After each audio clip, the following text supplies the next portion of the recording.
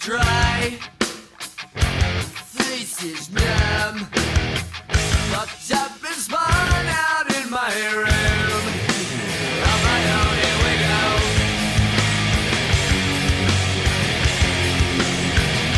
go. What's good, beautiful people? Welcome back to a new video. Not in the gym right now, but we're getting inked up. I already got a couple pieces. So we finished this one, the CU Space Cowboy. Back here, can you see it? Oh yeah. So we got the Gengar going, we still gotta fill it up. Yeah. That's what it's gonna look like? Yeah. Oh yeah. And I also got Juggernog. Yup. Nasty. I need to play custom zombies on the gaming channel. But we're gonna finish this tattoo. Shout out Jordan. Jordo Tattoos on what, Instagram? If you want to get inked up in Utah, hit your boy up. Wait, so are you getting a tattoo? I might be getting something. He's like peer pressuring Jordan into getting. I know, every time. Pressure. Ain't no peer pressure. No, there's some peer pressure too. No. Probably like his most consistent client though. Flat. I've done like my whole arm basically. Yeah. Just 9 months though. 9 Full months. tour. New one is, it's all blurry as shit. We got like the kill shot, and then nature does not hurry, yet everything is accomplished. That's sweet, all my spiritual shit, you know? I normally plan these bitches like day of with Jordan. We just go in the sketchbook and kind of look through inspiration and push it together. I don't have like some crazy deep ass thought behind every piece. I'll probably get some of those down the road where I like really put some thought into it, but I just like to get shit that looks cool, frankly. Have you shown yours on the channel? Yours? I don't know. I have all kinds of I have shit. quite a bit. This is so sick. You have to show that. Yeah, that is nasty. The intricate detail, bro. Look at the jeans, bro. You can tell those are Wrangler. It's just so detailed. Holy shit. I don't know how y'all do it either. Just for 7 hours, bro. I don't lift for 7 hours or game for 7. My streams are like 2 hours long. You're like, do you want to take a pee break? Because we got 6 more hours, dog. Like that's what you say. Like I'm like one of the most ADHD people Yeah. ever too. It's just So, like my ADHD people has that one thing that clicks. Like mine's editing, like yours is that shit. Like, Once you find like that thing, then you can just lock in forever. Where you got all that extra energy where you can put all that shit into. I slept like 3 hours a night in high school because I needed to go to the gym and I thought that sleep was for the weak. I didn't know that. Drew, I'm gonna send you the Joe Rogan podcast with, what's his name, Matthew Walker, the sleep dude. I'm on 2 4-hour nights right now. You're shaking, look at you. The camera's shaking, bro. I kind of fell out of football like after I quit playing, really. I was super obsessed with football, equally as much so as I was with bodybuilding. I played quarterback, so I would study all the fundamentals of throwing, like all the mechanics, just like looking up stuff that I couldn't go to, like all the bullshit camps that were like 2K a day and shit. I would just look up YouTube videos and like practice. It was David Lade's video. I remember I was on Connor's couch on a Sunday night and I saw David's video, his transformation video that fucking, I think everyone and their mother.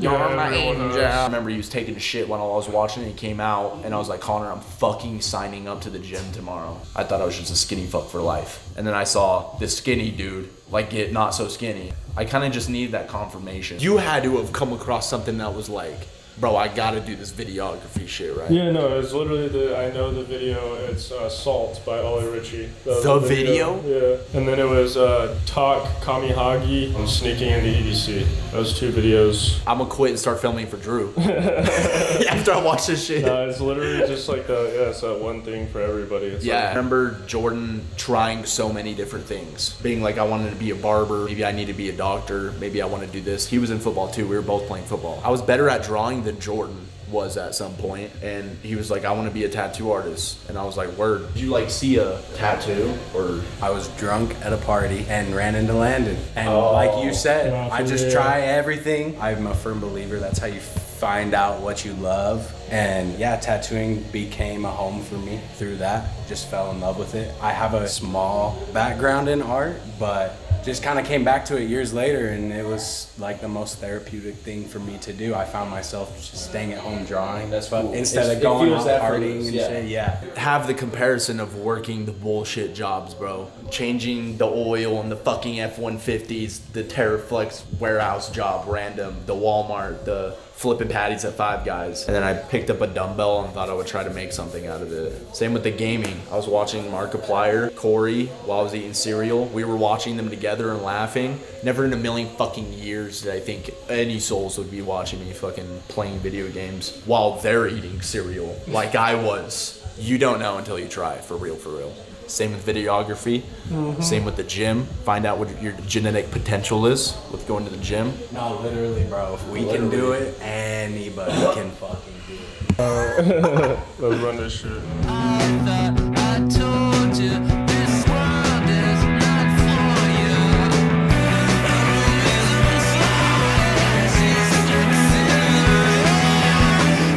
sound so angry, just come and found me. I said, please don't slow me down if I'm going too fast. You see it good? Yeah.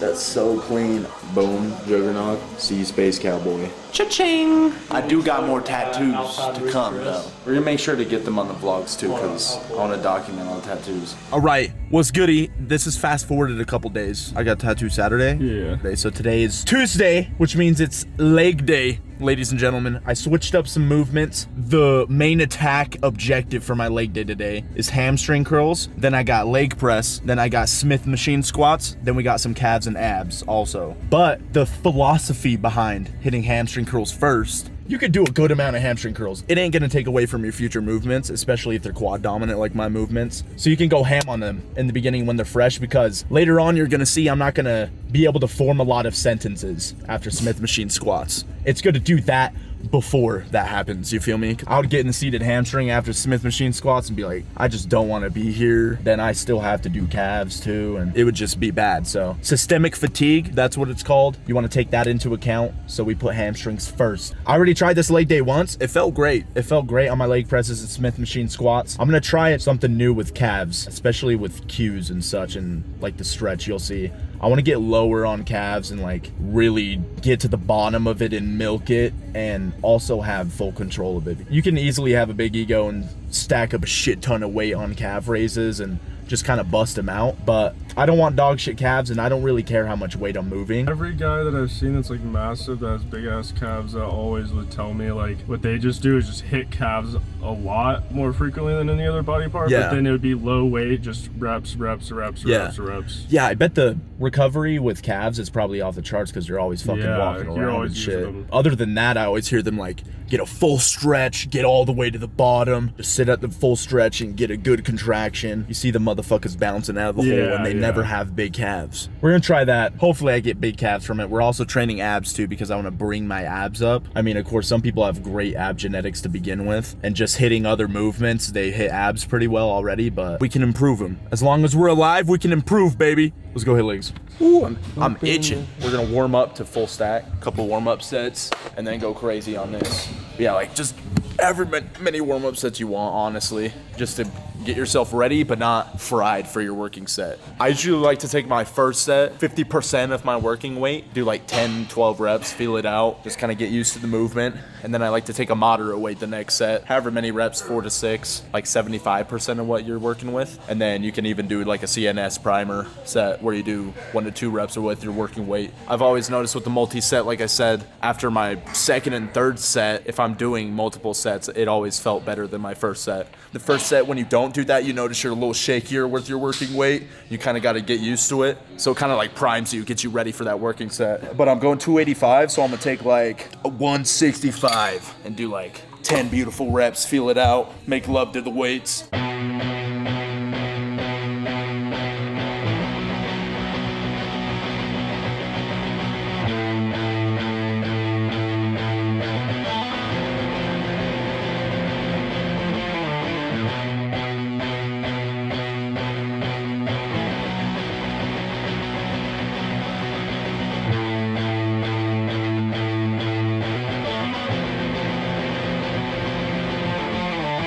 I'm gonna try something new. I guess you could call it an intensity technique. On the last rep, I'm gonna hold the contraction for as long as I can and then lower it as slow as I can, probably around the same. I'm like, I started doing the that. last rep. Pretty much the lowering of the weights, you're 90% stronger than the Yeah, that's positive what I heard, portion. yeah. You should not just be dropping the weights. Like, you're missing a ton of gains on the table, bro. Lowering is what helps you with your mind muscle connection too. Because if you're just Yeah. worrying about it while you're like pulling or whatever, then you're only like working half of your mind muscle connection. Yeah. And then you're just dropping it. You got to feel the right muscles working for the right muscles to work. It's Yeah. not like voodoo magic. But yeah, we're going to give that a try. I'm going to do, like I said, like 1 to 2 clean reps to get used to the weight, and then we're going to rock and roll on a working set. Try to move the stack for like 6 to 10 reps.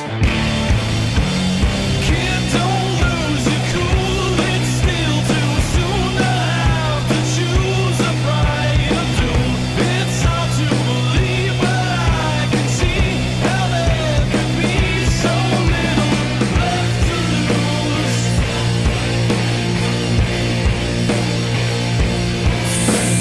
Mama's not okay. She lights a candle for every day that you're away.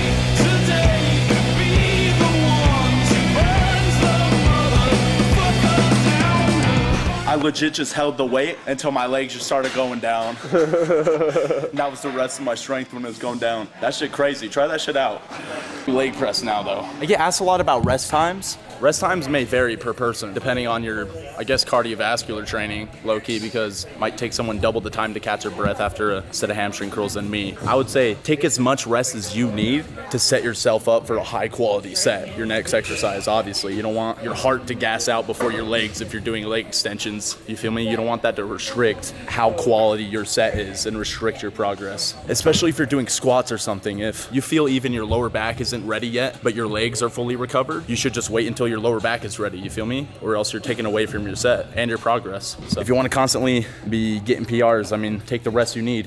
1 to, I guess, 7 minutes if you're a powerlifter. Some powerlifters be like eating gummy bears and shit in between sets.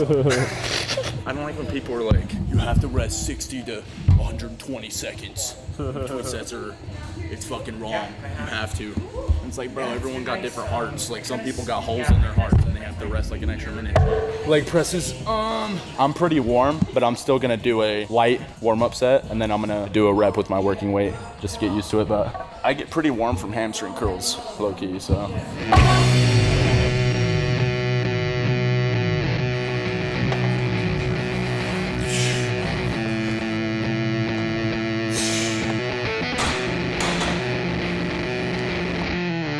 Locking out on leg movements is okay if you don't have a pre-existing joint disorder and you're using an appropriate load for yourself that you can move with a full range of motion under control without your hands. Every time I see people snapping their knees in those fail videos, they're always shaking, doing fucked half reps with their hands on their legs, and then it ends up snapping them because they're working with too much weight that they can't actually handle. Stretch and contract. Don't snap it, because that's not good for your joints either. All under control. Capiche? Kid, you're under fire. Your life is coming down to the wire. Maybe you'll take the captain's hand. Carry shit through burning sands. Cradle your rifle like a man. Mama, she stepped away. She's lost it all, so you got to stay to make her pay. She was the fiend upon the thrones, a goddamn sucker for the stone. Until the day he dies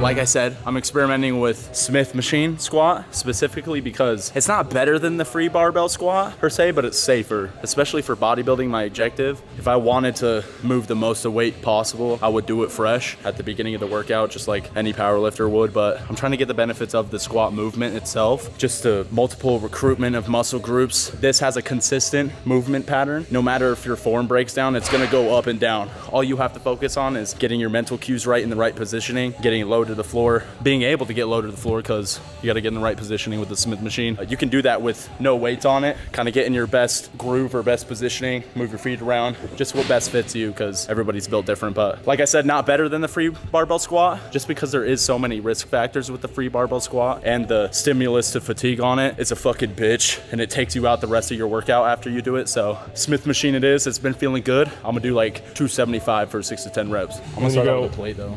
Yeah. All right, gotta move this.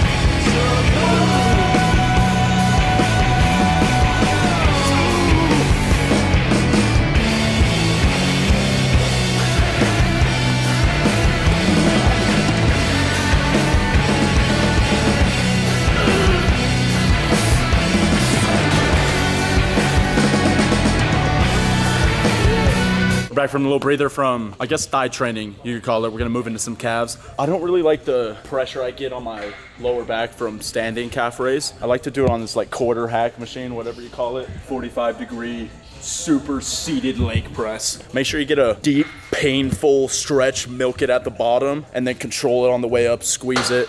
Don't spend too much time at the top. Just get that squeeze and then control it on the way down. Just make sure you have full muscular control the entire time. Get that full range, don't cheat yourself.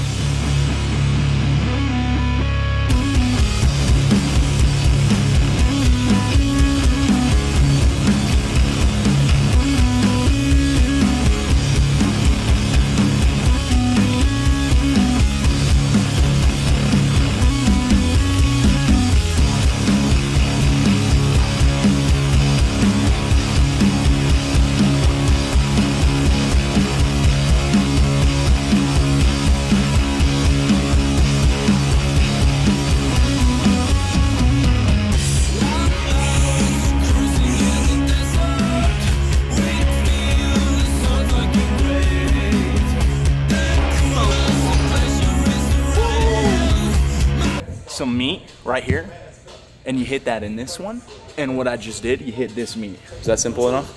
You both go, get that deep stretch at the bottom, squeeze, real nice, feel it the whole time. Control all the variables, and then just hope and pray it works out, you feel me?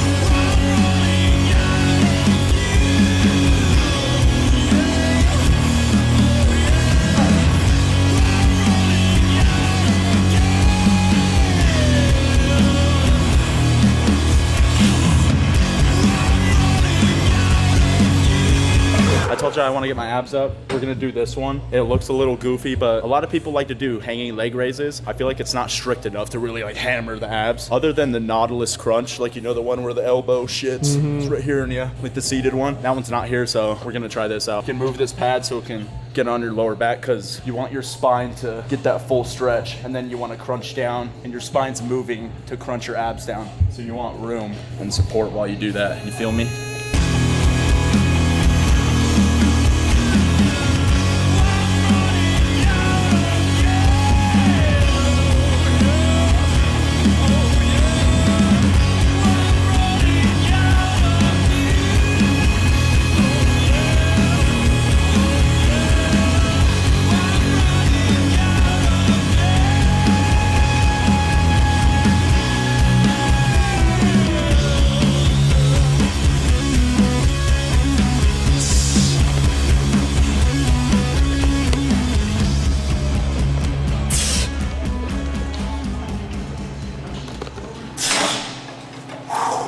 It's a fucking wrap.